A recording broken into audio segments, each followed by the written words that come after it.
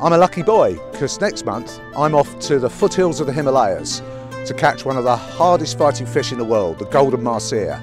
Of course, every great fishing expedition involves a serious amount of retail therapy, and I'm here at Sports Fish in Reading, one of the best fly and game fishing shops around, to see if they can kit me out with what I need.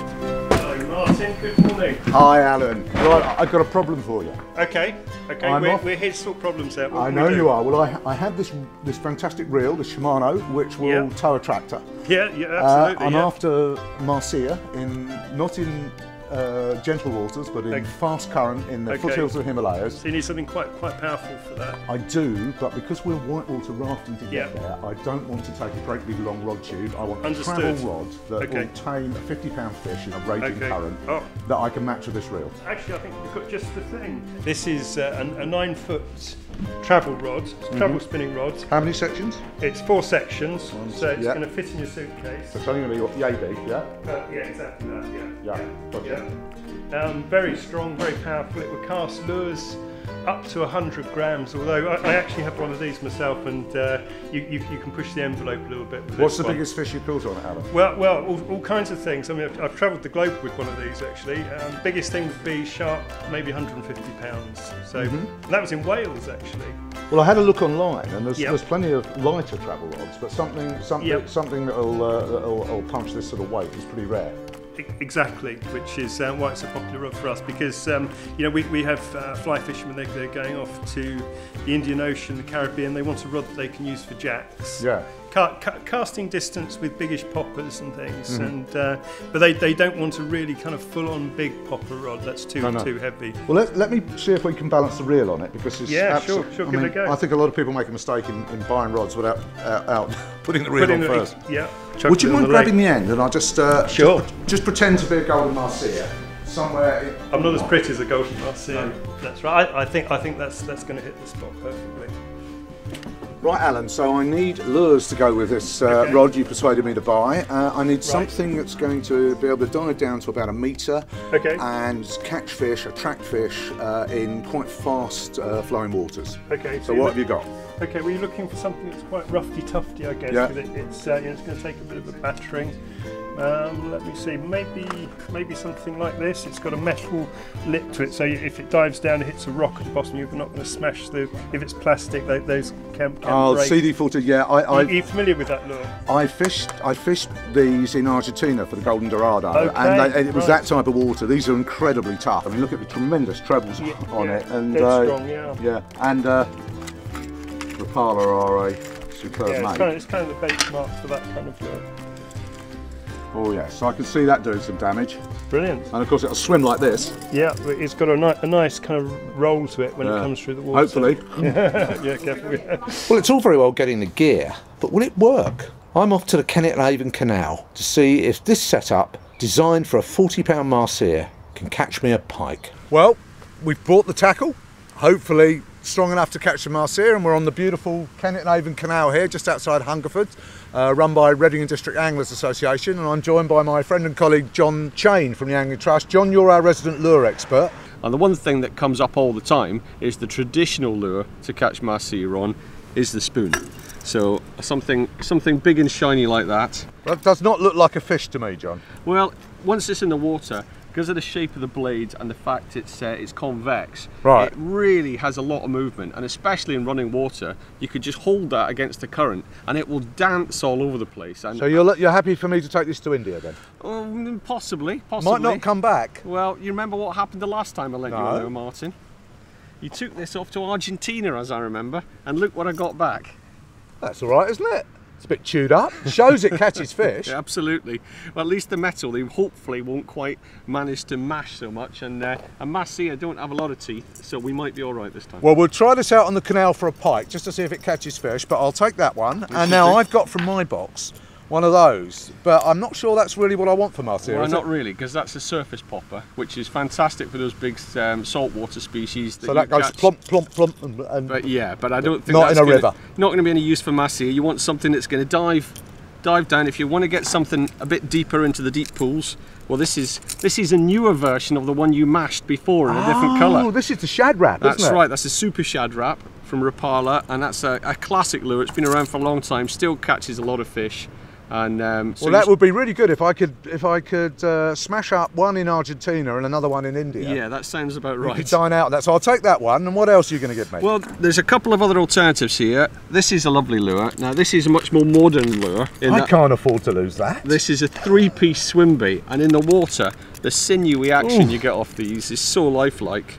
Now, that's a nice shiny one. But here's one that I've actually used a bit, and as you can see, look, it's got rubber. I see. It's got rubber on the end. It's got bite marks in the tail. Yeah. You've got. It's just been roundly abused, and that's had a few 20-pound pike in it. That one. Really? And you reckon that'll be okay in fast water though?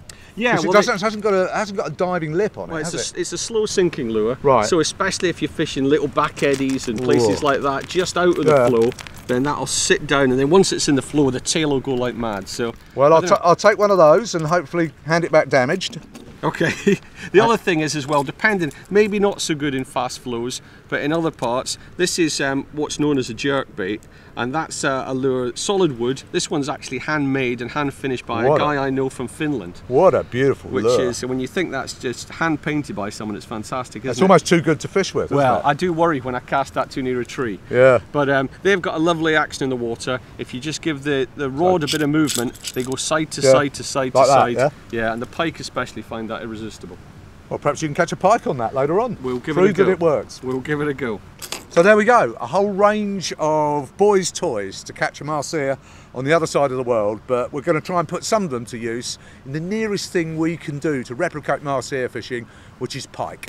We're going to have a go at just fishing down the sides of these boats here, because they're always an excellent place for pike to hide under. They like the cover, they like the shelter, and it tends to be a little bit warmer under the boats.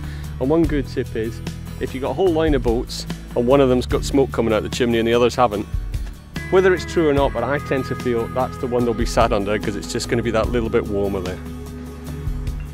Right, well, this is friendly competition. John the lure expert is going to use proper pike lures and will hopefully catch us a proper pike. Me, I'm going to try and catch a pike on this piece of kitchenware, which I'm told is what the old British Army officers in the days of the Raj used to use for mahseer fishing.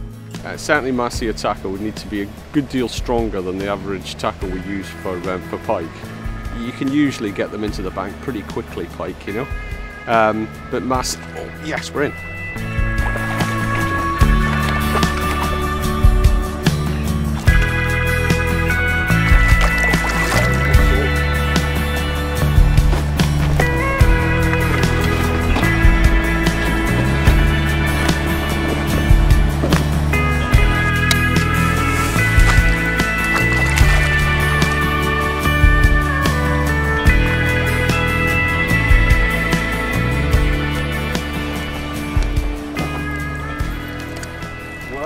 What have we got here then, expert? Well, it's just a tiny little jack, but it shows they work. There we go. The nice thing about these, oh look, he's had the tail off my lure. Oh. Bitten the tail straight off. I'm glad you got something out of the experience. Oh, just calm down, little fish. And let's pop him back.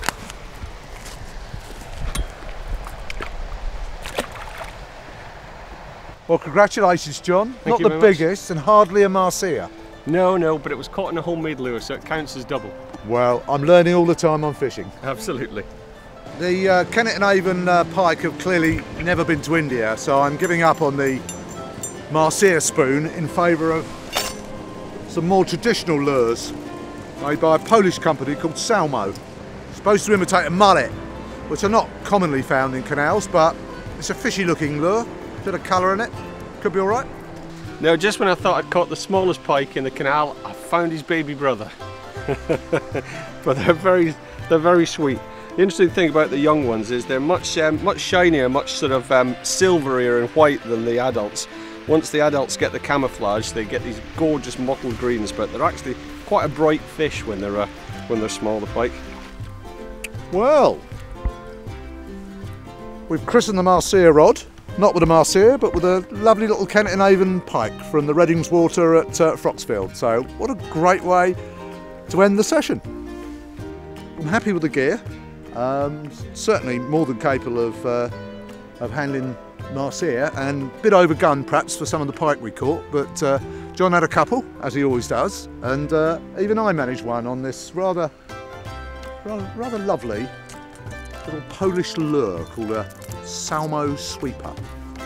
Well, with a pike in the bag, that certainly proves that my new Snowbie rod can catch fish. Whether or not it can catch me a world-class mahseer, you'll have to find out in the next episode of Fishing Britain. And if you want to fish in the Kennet and Avon Canal up here near Hungerford, take a look at the Redden District Angling Association website.